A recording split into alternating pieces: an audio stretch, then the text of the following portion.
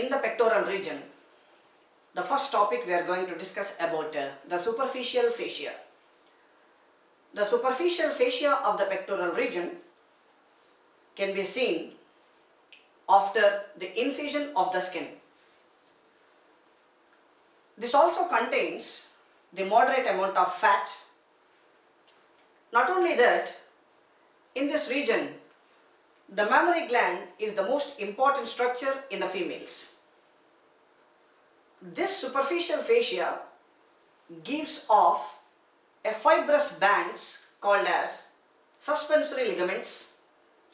These suspensory ligaments gives anchor to the lobes of the gland and which gives anchoring to the skin covering the mammary gland.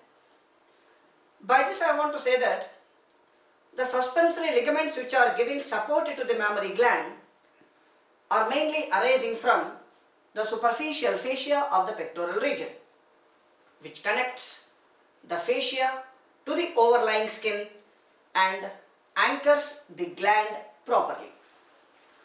If you see the contents which are present in the superficial fascia of the pectoral region, as I told you already, it contains the moderate amount of fat. Not only that, it also contains the cutaneous nerves. These cutaneous nerves, which are derived from the cervical plexus, not only that, they are also derived from the intercostal nerves. Along with the cutaneous nerves, we can see the cutaneous vessels, which are derived from the internal thoracic artery and also the posterior intercostal arteries. So till now I told you that the contents are, it contains the moderate amount of fat. Along with the moderate amount of fat, it contains the cutaneous vessels, cutaneous nerves. Not only that, you can also see the muscle which is related to the neck region called as platysma, because the fibers of the platysma mainly arise from the deep fascia, which is called as the pectoral fascia, and also can be considered as a important part of the superficial fascia of the pectoral region. And in females, I already told you that the mammary gland is the most important structure which is located upon this fascia. So after knowing the contents of the superficial fascia of the pectoral region, now let us discuss about the contents of the superficial fascia one by one. First, I want to explain you about the cutaneous nerves of the pectoral region. If you want to talk about the cutaneous nerves of the pectoral region, I will divide the pectoral region into two parts. One part I will divide, let us consider that this is the second rib. So this is the line I will demarcate up to the second rib. So the cutaneous innervation up to the level of second rib from the clavicle, and from the lateral border of the sternum towards the superficial aspect of the deltoid.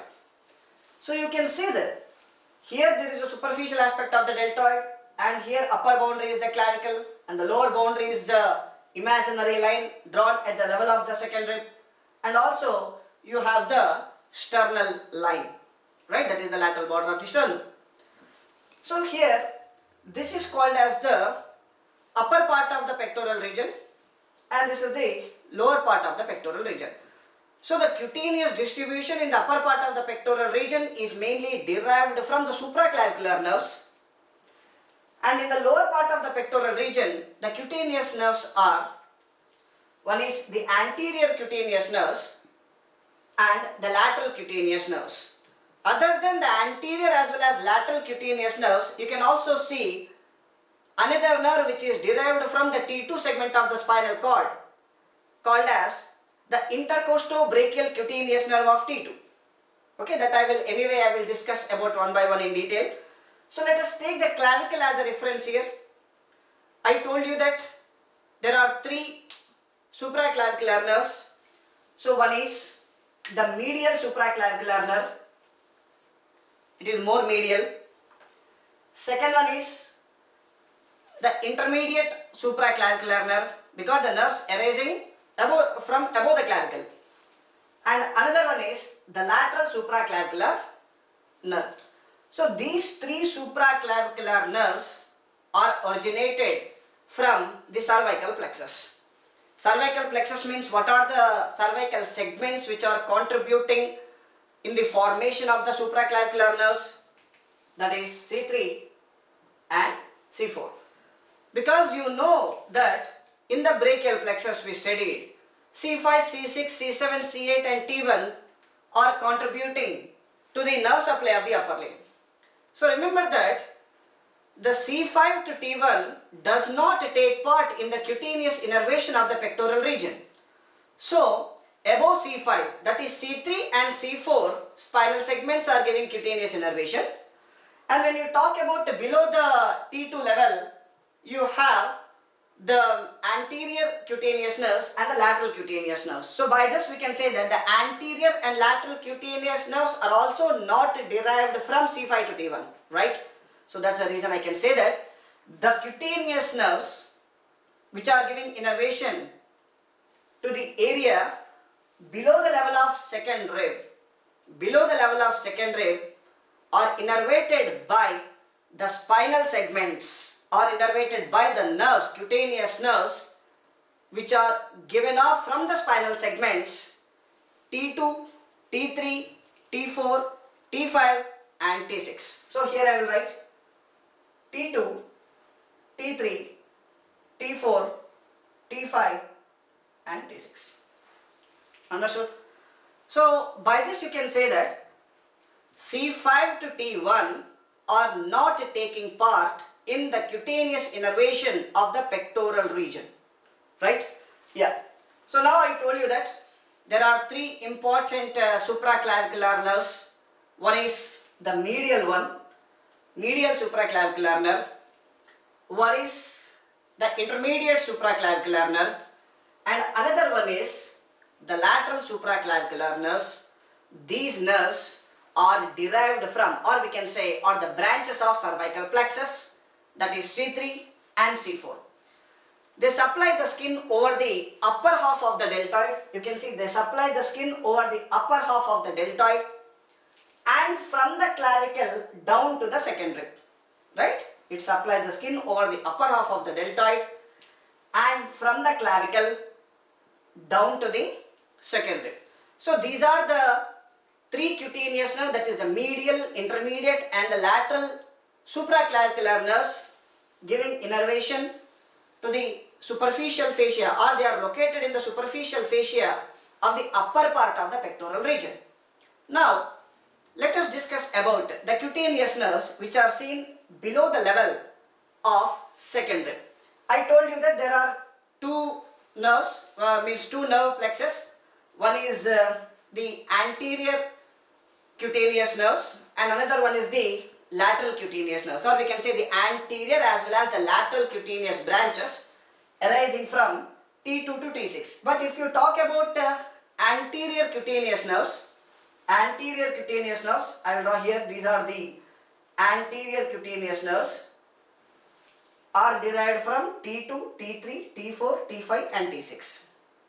But if you talk about the lateral cutaneous nerves, they are from T3 to T6. They are not from T2 to T6, because I told you that the T2 in the lateral part is giving intercostobrachial cutaneous nerve. That is the reason we are calling it as intercostobrachial cutaneous nerve of T2. So here the lateral cutaneous nerves are 4 in number. Here you can see the lateral cutaneous nerves are 4 in number and they are contributed from the segments T3, T4, T5 and T6. So where is T2 here? So here is the T2 which is related to the floor of the axilla, right? So T2 is forming the intercostobrachial cutaneous nerve which gives innervation to the skin of the floor of the axilla and also on the upper part of the medial side of the arm. it gives innervation to the skin of the upper part of the medial side of the arm. This is the upper part of the medial side of the arm, and also it gives innervation to the floor of the axilla. So totally, in the superficial fascia of the pectoral region, how many cutaneous nerves we have? If you divide into three groups, one is the supraclavicular group, they are 3 in number, medial, intermediate, lateral. They are derived from C3 and C4, right? Remember one important point here, C5 to T1 are not taking part in the cutaneous nerve supply in the superficial fascia of the pectoral region because they are contributed toward the formation of brachial plexus. C5 to T1 are the brachial plexus. Now, if you talk about the cutaneous innervation below the level of second rib, they are innervated by 2 important groups. One is the anterior group, other one is the lateral group, right? So here, the anterior cutaneous branches are derived from T2, T3, T4, T5 and T6. And if you talk about the lateral, they are from T3 to T6 because the T2 here is forming the intercostobrachial cutaneous nerve, which gives innervation to the skin over the floor of axilla and also the upper part of the medial side of the arm.